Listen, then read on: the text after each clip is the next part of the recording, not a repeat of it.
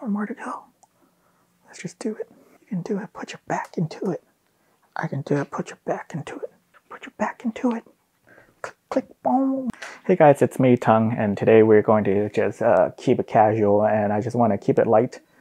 I just want to talk about the GFX50R. There's a lot to like about the camera and also a lot to dislike.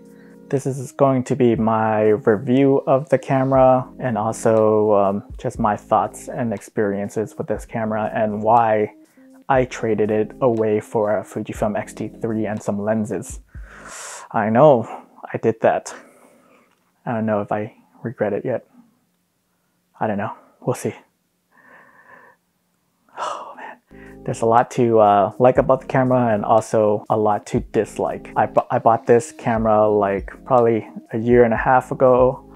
Obviously, I don't have it anymore because you would see that in the video. But again, I just want to talk about my overall experiences with this camera, and at the end of the day, why I traded it. But I just want to start off by saying how I got into the GFX system. A few years ago, Fujifilm loaned me the GFX50S to try, and just playing around with the camera and looking through that viewfinder, I knew that the GFX has that look. And I think it's the medium format look, or the large format is what Fujifilm likes to call it. It has a look and it is beautiful. The image quality coming out of the sensor is the best I have ever seen. And because Fujifilm loaned it to me for a week, I was hooked. Told myself that I'm going to buy one in the future, and the GFX50R was announced. It was more affordable, about $1,000 less, and I said yes, I'm going to buy it. Fast forward to when I was living in Hawaii for a year.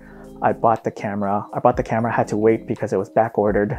It came like after Christmas. I think with the winter sale, I got the GFX50R with the 63mm f2.8 for around $5,500. I basically got the lens for free. I was excited. It was one of my dream camera I had set out to get. I got it. I took it everywhere with me. It went around during my travels, but once the honeymoon phase was over, there were a few gripes I had with this camera.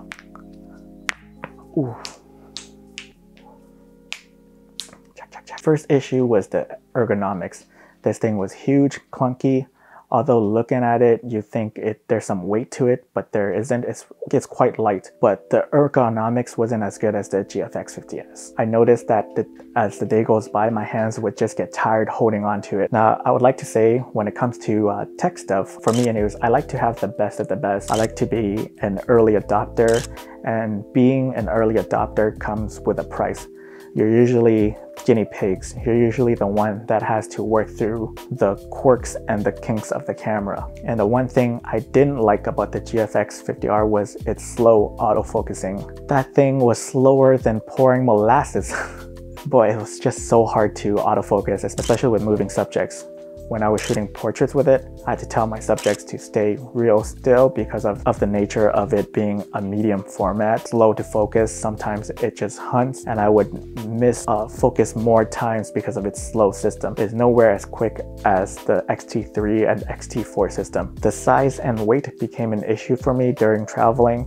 I didn't take it out to use on my recent trip because I was just so deterred from it. Lugging around 20+ pounds of gear on your back will do that to you. I didn't want to take photos by the end of the trip. I just left it inside because it was big and clunky, and obviously it's not as big as a DSLR, but enough for it to wear me down. And when I got home to Toronto, I barely used it at all. I guess it just scared me off from shooting, and I don't know why, because it is an amazing camera when it wants to be, or when I want it to be. Let's talk about the one thing that this thing does really, really well, and why it's the reason I fell in love with the system, and that is the image quality. The best image quality, hands down, I've seen from a camera.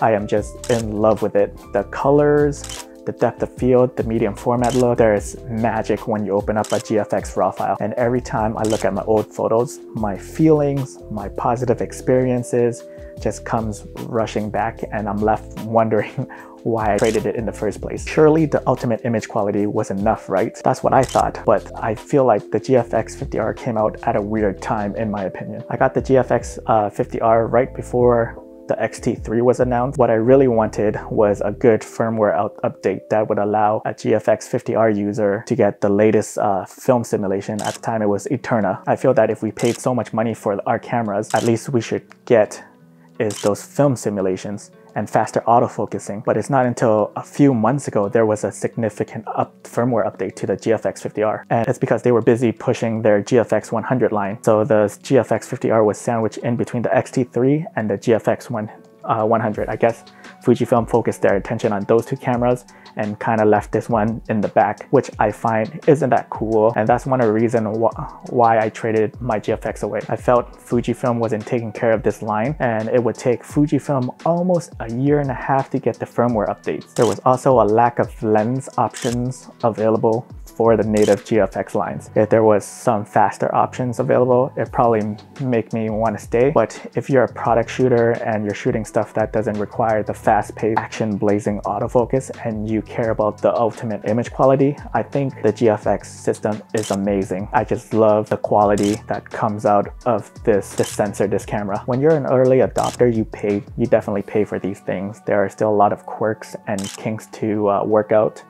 It may sound like I am bashing this camera, but I only bash because I care. Honestly, I thought the GFX50R was enough camera for me. Factor in that I'm the type of person that likes the latest and greatest new toy. It makes the GFX50R looks obsolete when newer cameras were coming out with faster specs, and it made the 50R look like a piece of shit. But it's not. Like, all these cameras started to come out all at once. The Canon EOS R came out, and I believe the Sony A7R4 came out with the 60 megapixels. And all I wanted from Fuji is firmware updates to keep the GFX50R refreshed and up to date as much as possible. So in the future, what Fujifilm needs to do is they need to put out constant updates like they do with their Fuji X system, and take care of their medium format customers. I love the GFX system so much, that's why I'm making this video. It's because I care. I would love to see this lens lineup mature out. I'm probably going to wait until there's a Mark II of the GFX50R or a Mark II of the S with faster autofocusing speed.